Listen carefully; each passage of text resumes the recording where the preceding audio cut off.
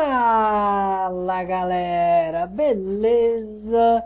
Quem vos fala é o Henk e sejam bem-vindos a mais um vídeo de Lego Jurassic World.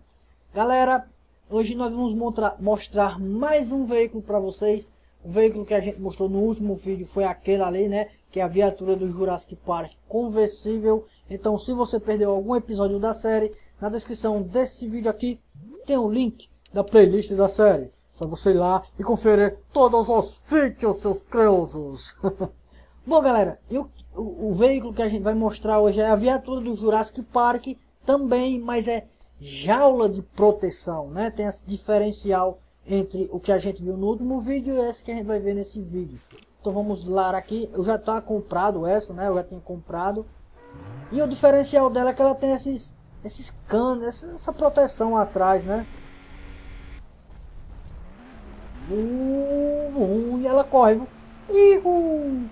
Corre danado. O único diferencial dela, galera, é essa parte de trás.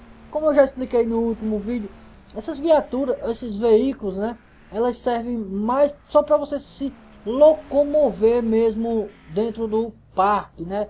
Não tem especificações assim, coisas. Até agora a única que eu vi com algum diferencial no uso dela foi a empilhadeira, né?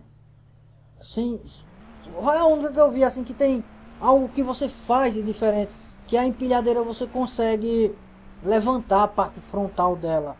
Foi o único diferencial mesmo que eu vi. O resto tudo é a mesma coisa. Mas bom, galera, então é isso. Se você gostou do vídeo, deixa o seu like, favorito. Se não é inscrito no canal ainda, sinta-se à vontade para se inscrever. Compartilhe esse vídeo com seus amigos, nas suas redes sociais, porque você ajuda demais o canal, galera. Indique o canal para um amigo de vocês, que vocês ajudam mais ainda.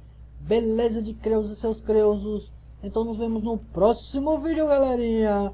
Valeu! E fui!